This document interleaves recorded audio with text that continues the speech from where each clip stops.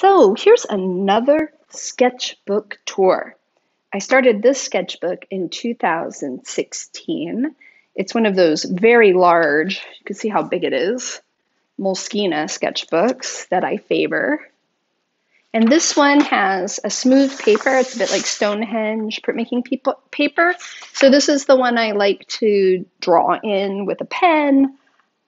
I tape things in here. Obviously, I was thinking about the state of the world, sinking ship. Right around this time, I started the newsletter project. I had left Facebook because of its complicity in disinformation and how it impacted our election, Cambridge Analytica. I feel like all that stuff I was reading back then has become very mainstream conversation now.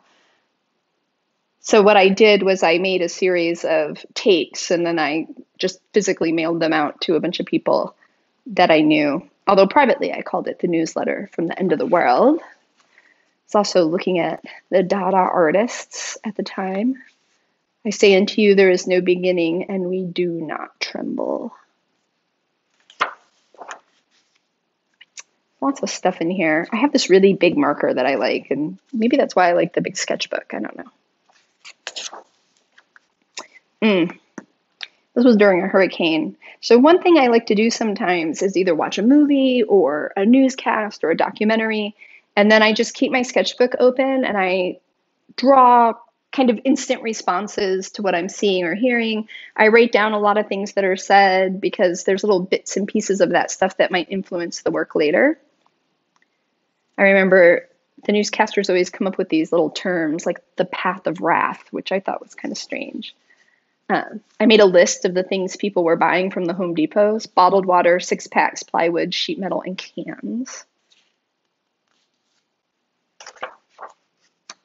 If you remember, pretty sure Trump wanted to drop a bomb inside the hurricane.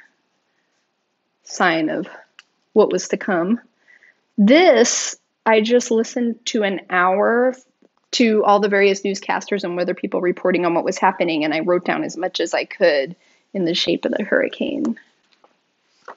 And of course, like, this doesn't look like my work. You know, it doesn't look anything like my work. None of this does. But the point is that a sketchbook is a place where you cultivate ideas. It's not necessarily an aesthetic corollary to what you're doing in the studio. This is a mock-up for a catalog cover. Drawing of destruction. Oh, this is a study for a painting I actually made. Oh, one of the hurricane weathermen said, I just got a leaf or a little piece of something in my eye. I don't know, sometimes little poignant snippets come through. These are the Kuwaiti oil fields burning. Obviously, I was really thinking about those. This is actually a photograph taken from a photograph from 1991, which was the year after I graduated from high school. Oh, so soft, so small. These are Trump's angry little marshmallow hands, because sometimes you just have to make a collage. And some more balloon studies, more balloon studies, lists of words. I really like words. I write down lots of words in how they kind of relate to each other, like distraction, distortion, noise, variance, etc. Little thumbnail sketches. Oh, confetti. I think I was sick when I did this. I was coming down with something, and I just started drawing the confetti. I think this is when I really was starting to think about how I might use confetti in my work. So there's a variety of approaches to it in this sketchbook. There's a gouache interpretation, drawing it. I started playing with the balloons here. Oh, what was I reading about here? I was reading about bots. Know your bots. Amplification bots, amplified content. Drawing is thinking. Some more balloons. Some more confetti. Oh, this I did with the Kramer. Actually, this set of Kramer fluorescent watercolors, which are just beautiful. They have this crazy high pigment load. And I used a super crisp, flat brush to get this effect. I thought this worked pretty well. Some color tests. Here's a quote from Reverend Dr. William Barber II, runs a Poor People's Campaign. He said, "People only cheat you when they can't beat you in a fair fight. When they can't beat you in a fair fight. We are stronger than we realize." Whew. Very relevant still. More confetti. Oh, and then I figured it out and I made a stencil. So I started hand cutting stencils to make the confetti. And this is actually the final form it took in the work. These are a bunch of notes, I think, on mountaintop removal in West Virginia.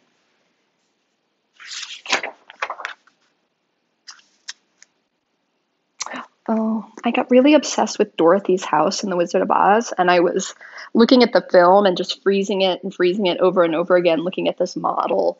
And I was fascinated with how when the house blows apart, how all the bits of it look like confetti, wreckage and debris.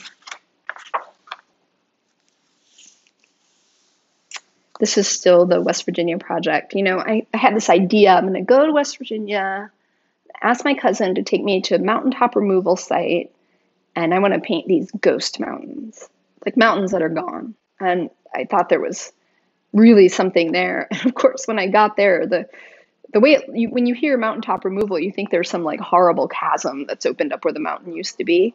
But really, they level it all out, and it ends up looking kind of like a green valley. And I think they're looking to develop up in those spaces. So it's those valleys look out of place, but they don't look like the destruction that they are. You have to go to an open mining site in order to see that, and those are really, really hard to get into. They're pretty secured. So that's a good example of sometimes you have an idea, you pursue the idea, you travel to the other side of the country to investigate the idea, and then it turns out that aesthetically or visually, it's just not going to work. And as an artist, you know, you have to do that stuff. You can't just do what you know is going to work, or else you'll just keep making the same work over and over and over again. I think I was reading a book on the atmosphere. So you can see I got the stratosphere, mesosphere, ionosphere. I'm really obsessed with like when we run out of air as we hit space. This is from when I was taking all the family Super 8 film and digitizing it. I mean, look at this image. These are my cousins. Thumbnails. I'm a big fan of that. I clearly cut something out of this page. I must have used it for something. I love thumbnails. Your teachers make you do it. I know students don't like to do them. I ask students to do them, and you know, it's always met with a kind of look of despair, but they're actually pretty useful. So I work with a lot of squares, and I like to do these thumbnails so I can think about juxtapositions and how a story unfolds using various images side by side. And this is a list of paintings. I'm still endlessly fascinated with balloon drops and political conventions. And I guess, you know, given the state of affairs right now in the United States, like I might revisit some of these images, because the thing that I always thought was interesting is that the balloon drops look the same no matter which convention you're at.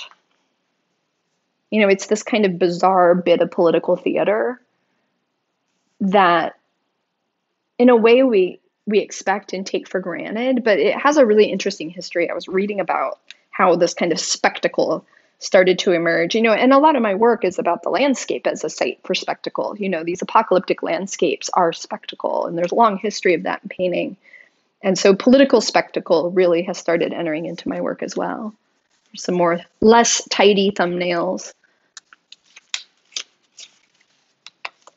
Some printouts. There's a painting in here. This is a little gouache painting of my cousins all running down the street. This is from a capture from the 8mm film. You can't go home again. These are little sketches from the 8mm film. while it was digitizing, I would just sit there and draw. I write notes to myself all the time. You don't ever see it until you paint it. It's very true. When you have to paint something, you look at it completely differently. Changes the way you see it. Oh, I know what this is. I was supposed to go storm chasing, like with an actual storm chasing outfit, which is something I wanted to do for a very long time. And the pandemic struck and I was unable to go. I still haven't gone. But the tour that I picked centered on the middle of America, and they have these little maps that show you the intensity of the tornadic activity on any given set of dates as, Tornado Alley moves this way up across the US. So I thought this looked kind of like a heart or a wound right in the middle of the nation. And I felt that would be a really interesting metaphor for me to play with in that work. And I really hope I get to do that still. I just cannot envision sitting in a van for hours at a time with a bunch of strangers in the middle of America. It just seems wildly dangerous. Because apparently the guy that runs these tours is still running them, but I don't know. I might have to forfeit the deposit I put down there. Here's another little painting. This is myself hanging from a monkey bars in Ohio when I was a kiddo, but the film's all melted. So I was kind of interested in all the bits of film that got chewed up or somehow destroyed. And another list of words: storm, perfect storm, storm the capital. Oh, wow. So that happened. That's a thing that happened. Stormy weather. So the storm, it's a metaphor, right? Like I just talked about that here. And language, the way we use certain words, I'm interested in as well. And storm is one of those words as a storm, right? But we use it in a military context. And white supremacists use it too, the Daily Stormer, stormtroopers from the Nazis. So this word, when you start to unpack it, has a lot of different ways it can be looked at. And so the whole storm thing that I'm working on in my work, it all relates to that. And I wrote a little thing here. What did I write? Cyclical moving parts in a practice are forever in play. Markets want constancy, a product that is knowable. But the viability for this long term is impossible. There are moments where everything lines up to make a cohesive, focused body of work, something knowable, marketable. But most of the time, there are many projects vying for an audience. Now, that is some deep thoughts fields, but you know what? Pretty true. I'd say I still believe that. There's more storm studies, nocturnes. So right around this time, we had gone to Dallas to visit a sick family member, and a big tornadic storm swept right across where we were staying, where my husband's parents live. And so I photographed it and started a body of work using them. And I have quite a few of those paintings sitting around the studio now. And sometimes I yell things in my sketchbook. When I learned that the sun would die, which I do remember, I think this was 9th grade science, and we were learning about the universe and celestial bodies, the sun, supernovas, white dwarfs, how suns die. And I guess it had never occurred to me that our sun would die. And even though I knew that this was so far in the future that I would no longer be alive when it happened, it made me really sad. And I remember I cried, and the teacher just couldn't figure out why I was crying. But I just didn't want our sun to die because it's our sun.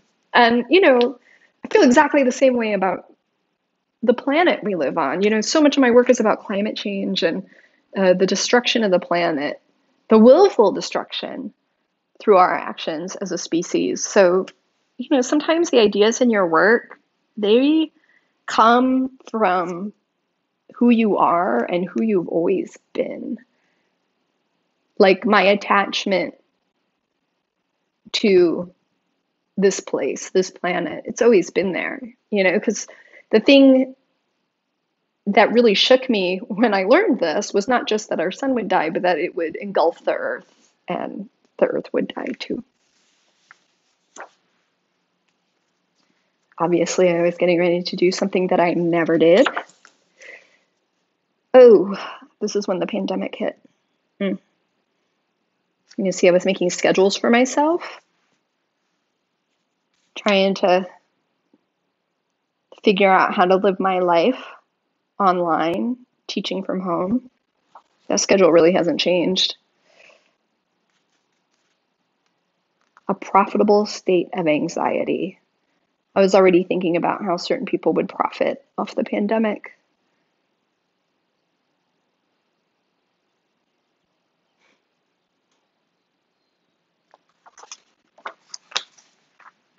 Bread and circuses, mid-apocalypse crisis, kind of like a midlife crisis. Sometimes I write down funny things. Oh, and that looks like the end. So I have some more pages here. I think when the pandemic hit, I really switched to a different sketchbook, something that is more for text, because I started writing things down more than I was drawing. So maybe I will keep this out and pick up where I left off in this beautiful sketchbook, because it's still got about 10 pages left. So that is Sketchbook Tour number 2. And, you know, to conclude this little bit, I'm making this video because for my students, I want you to see and understand how a sketchbook can enhance your practice, can help you discover your ideas, can help you capture fleeting thoughts that may or may not enter into your work. You know, you're not going to use everything. And it's nice to have a place that isn't a commodified space, that is just yours. So the sketchbook really does occupy that space for me. So I hope this has been helpful, useful, interesting, and I have some more sketchbooks, and maybe I will show you another one another time.